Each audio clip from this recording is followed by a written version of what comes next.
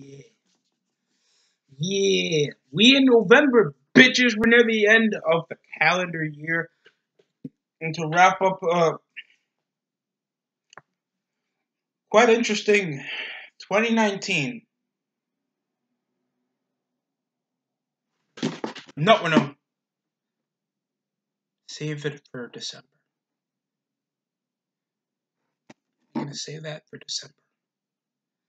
All the energy, anger, emotion, frustration is going to go in one 30 to 40 minute video on how I felt about this year.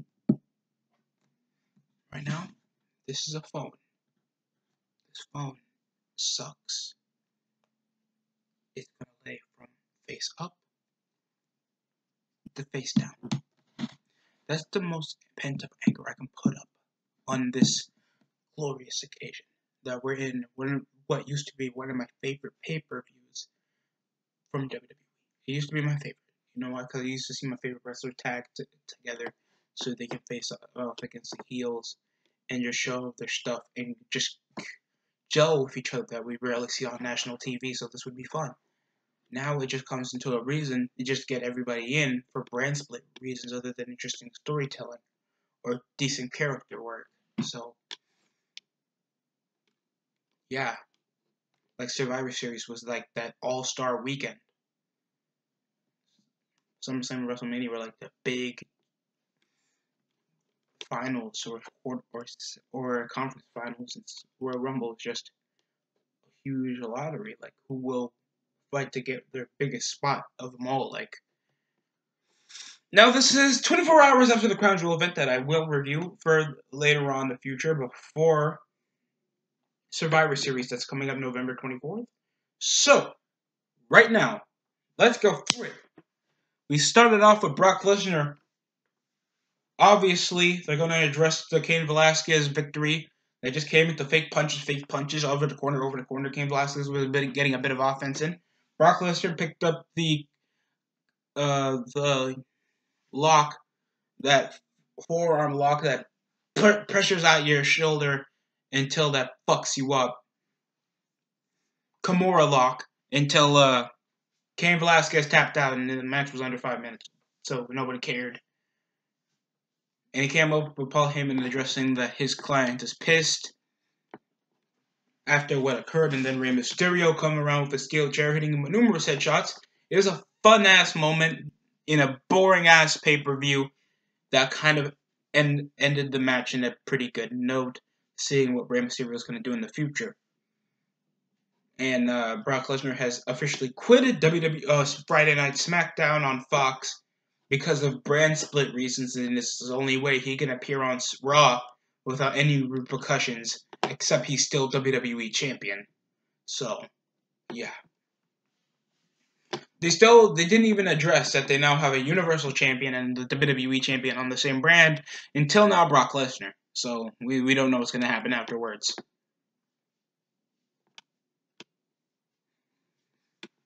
The segment was fine. Brock Lesnar came. Paul Heyman just was spewing out some Donald Trump trigger words, and I'm talking about Spanish, and coming around, ending the promo like that. It was interesting, but it was not that interesting.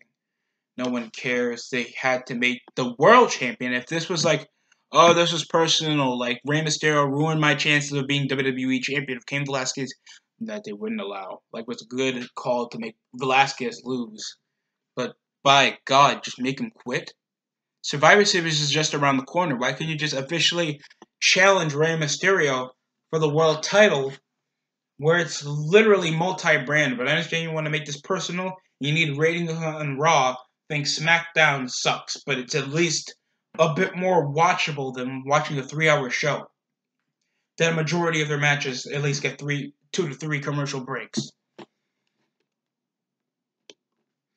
Next up was the SmackDown Women's Championship after Nikki Cross won a 6-pack challenge, and they kept hyping on this matchup because Nikki Cross is already a pretty popular babyface and Bayley's a heel now after what happened at Hell in a Cell. So, she got a new look. She still wrestles the same as she was as a babyface, except she's going outside. She's tossing Nikki Cross around everywhere, while Sasha Banks is just now the cornerman. She's just there to help whenever Bayley needs help. So she stops vertical suplexes from the outside. She tries to intervene when it's a close fall. She still uses the elbow drop, even though I think the elbow drop is a babyface move. But I remember Dolph Ziggler using that for some of his moves. So I don't think that matters, but that still nearly got the match win. Other than ripping off that fucking skull crushing finale. That's the first finisher the Miz used before he used the skull crushing finale, and something sort of familiar to, I think, Jericho's finisher he had before, because that used to be the lion salt in the walls, and he also had some smashing maneuver when it comes to using an underhand tactic, and now Bayley uses it because somehow it's 2019. People use a lot more crazy finishers, but think she's so boring in the ring. You just gave her some head smashing and maneuver to win the match. This match didn't tell much of a story. Just came with Shayna Baszler just coming around, attacking Sasha Banks behind her back, and then attacking Bayley, coming around, using her submission holds. They were shouting out NXT because NXT is going to be appearing on it on the Survivor Series. So obviously they wanted to do something involving that, and it was kind of cool because I'm a big Shayna Baszler fan. I love Shayna Baszler's wrestling style. I feel like her takeover match has gotten a bit subpar. I think she's been holding the NXT title for way too long now, and it's a bit boring. But she's still an interesting wrestler. But by God, I wonder how you're going to ruin this hype of one of the most beloved parts of pro wrestling to this day. Even though I think it's quite overrated, and I think NXT hadn't gotten a big luster since 2015. I feel like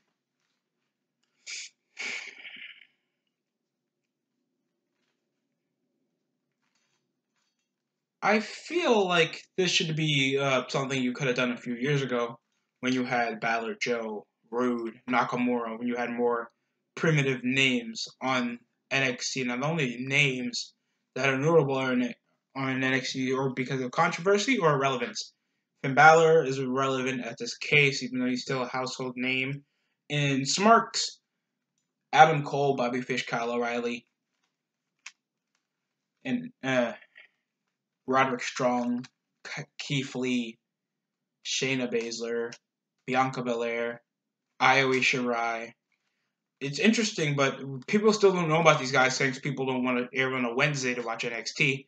And plus, AEW is going to be on, so obviously people are going to be watching something that's not a developmental show. It's a legit show with legit stars, so kind of get what I'm going with this. No one cares. This is at least something. It's something different other than SmackDown and Raw. If they try to make this a year-long thing for next year, thanks NXT guys are kind of wishing that they had more airtime. This could boost up the ratings, desperately so. Because if you look back at rating charts from 2010 on Monday Night Raw and SmackDown, they desperately need it because they need to get something like that again. Next up, Sami Zayn coming over to a promo saying, "Oh, it's crazy, but then the NXT coming up and the Brock Lesnar thing that's going on." Just bringing up his official reaction. Shinsuke Nakamura wasn't there in his corner or anything, hyping up Shinsuke Nakamura, your Intercontinental Champion. You were literally the mouthpiece of the second most important guy with a belt. And you couldn't even make him have a bit of a cameo. And then we have Keith Lee and Matt Riddle from NXT coming over along and just saying, "Hey, how you doing?" It's like coming around trying to surprise you and feel like I used to be part of you guys. Remember when I was NXT champion? Until Kevin Owens ripped my heart and soul on TakeOver?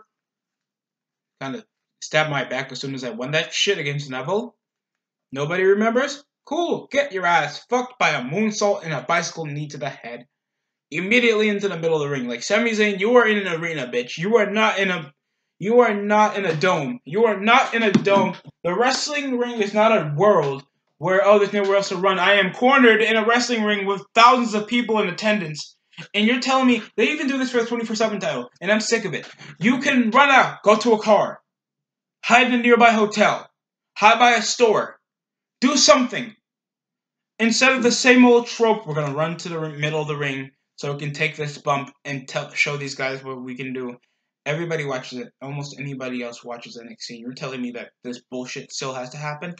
And Sami Zayn, that's shown himself to be the most smart aleck, sarcastic dipshit on the roster. That's a more interesting, compelling talker than anybody else on the roster. You're telling me he can't think through and notice, oh, these guys are literally going to kick my ass because I'm from SmackDown. Oh, wait, maybe I should fucking run out of the arena. Then Keith Lee and Matt Riddle fist bump. This was a boring segment. No one cares. And Sami Zayn hasn't been relevant since 2016. Next up, Tommaso Ciampa coming around on Miz TV, and the special guest was supposed to be the new Universal Champion Bray Wyatt, and they just officially said he's not going to be here tonight. After just showing us a few minutes of footage on what happened on Crown Jewel, and most of it was a full-length footage. Cain Velasquez match, full-length footage of the match. Then what happened with Rey Mysterio? Footage is a set of a couple small clips. Thanks, you faggots have the network, you idiots. Why don't you just show short clips? Oh, he taps him out with his submission move. Rey Mysterio comes with a chair. Brock Lesnar's angry but still world champion. They did the same thing with Seth Rollins and Bray Wyatt and no one cared. False Count Anywhere match. Just wait until next year until that ends off ref stoppage, faggot. No one cares about this. So Miz is just there, and then he brought up Tommaso Ciampa. And I'd say I almost popped for a bit because I like Ciampa. No one will survive, nigga. And there wasn't that much of a compelling anything with this, except they just went into Ciampa wrestling in skinny jeans and boots in a match that took over 15 minutes off. Near falls, reversals, bicycle knees to the face, and enziguri from the outside. Ciampa still winning while wearing civilian clothing with a tiger, with some kind of double hook powerbomb into a backbreaker. Or tiger bomb into a backbreaker. And it's a cool ass move, but it looks better on midgets. Not somebody like full-sized man like The Miz. In a match that makes no sense, except every NXT star gotta get over just so they can display that they're awesome. We know Matt Riddle and Keith Lee. Ooh, you know Tommaso Ciampa. No Johnny Gargano, guys that are more notable mainstays. Oh my god. At least Ciampa winning was nice, I guess. I mean, you want to get the NXT guys over. Then we had Fire to Desire against Tegan Knox and Rhea Ripley that just faced off against didn't she just face off against Shayna Baszler for the NXT Women's title? I don't know. I did not get to watch NXT recently, so sorry if education's more important than me reviewing this dumb shit. And it just came off of a squash match, and Fire to Desire was just losing. And I think they attacked Carmella and Dana Brooke afterwards. No, it was Bianca Belair coming out of nowhere. Shockingly did not use her hair to whip the shit out of these white bitches. It's for revenge's sake. It's not because of her gimmick having a long-ass piece of hair. And in slavery. Coming around just looking at the raw strength of this bitch and just chucking Carmella into some kind of carry-on storage compartment and then attacking Dana Brooke. It was a crazy move, and of course Ripley and Tegan Knox won. Took it over for Fire to Desire. So that was cool, I guess. No one really cares. Next up was a segment involving Daniel Bryan and Triple H. Bringing over what's going to happen. It was crazy, man. I mean, who would have thought of that? The COO's here. SmackDown and Raw, but I'm also responsible for NXT. Oh, shit, that's crazy. Oh, wow. I want young talent to get over. Oh, Vince. Oh, I want young talent. I want better young talent. Well, it happened. It was Adam Cole facing off against Daniel Bryan, and Bryan just put up, if I'm going to face Adam Cole, I'm going to face him off against him for the NXT title. One of the only belts Daniel never held in his career, next to his 24/7 championship, but no one wants to count a jobber belt. And 24/7 title, I mean, the NXT title will be defended in a pretty good match against Daniel Bryan, Adam Cole.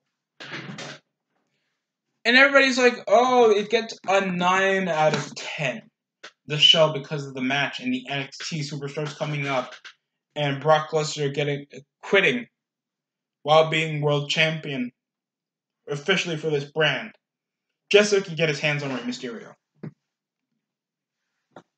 If you couldn't think of a dumber way to build up anything for your big pay-per-view, the final big pay-per-view of the year, Shining Wizard, a lot of reversals coming from the outside. It just ends up with Adam Cole ending it off with Panama Sunrise and a Shining Wizard to the back of the head to win. Daniel Bryan put up a decent match. It was a 2-commercial break. It took off most of the show. And obviously they went to see Adam Cole and Daniel Bryan. One of my favorite wrestlers is Adam Cole, because I think he's charismatic. He looks to build up a real superstar. Looks great. And he's been having tremendous matches on NXT if you haven't seen him. So please watch NXT for Adam Cole, baby. This was a good match, but this wasn't a saving grace for the show. This still gets a 5 out of 10. I felt like this had a few decent gems. Seeing some of the NXT superstars was a good thing. Triple H acting low-key sus, like I'm the man behind this entire thing, and then saying it'll shoot. Shots are fired. War has begun. For a month. And thought that would be a perfect way how to segue out to the end of the show with Triple H just bringing up, I love indie faggots. I am proud of it. I love midgets. Jordan Miles' t-shirt is going to be all black. And Mr. Popo is going to be on the back. That's how bad I think this entire show. Even though I think it could have been cool. You got more of the NXT superstars that are more notable. And you put up Shayna. You got your NXT Women's Champion. You got your NXT Champion coming forward. Only Roderick Strong, no Kyle O'Reilly and Bobby Fish for some reason. Even though the show was on a Friday. So I'm shocked. Bianca Belair was cool. Her coming out of nowhere and attacking Carmella and Dana Brooke was cool. Because I hate these bitches. And I feel like they're ugly. The Bayley and Nikki Cross match was useless. There is no reason except they know they couldn't defend their title at Crown Jewel. So, whatever. They have a match. And plus, they know they're going to do some kind of inter-brand 8-women tag thing come the pay-per-view, so no one cares. Pretty much, they literally are still the Raw recap show, and we gave a reason for us to watch Raw next week. So, any other than that, I did not like this SmackDown. I thought it had some great gems. It gets a 5 out of 10 regardless of the stuff that I find entertaining. Seeing Ciampa, Cole, Baszler, Riddle and Keith Lee. It was nice. Also seeing Riley Ripley and Nox was nice. Nox was good. It was good, and there was at least one good wrestling match. So, yeah. Not that impressive. It wasn't that entertaining, but I know there was some good stuff on it. SmackDown was a show. And I know they're trying to build up because we're in the first SmackDown of the month. It is now November 2nd that I'm uploading this. So, just be patient. And thank you for watching my video. Comment, like, and subscribe to DST Nation or show, whatever you want to call it. Just subscribe to my YouTube channel, bitch. I'm not trying to make this big YouTube channel. Just something to keep the conversation going. Thank you for watching, and that would be most appreciated if you gotta like and share this with some of your friends.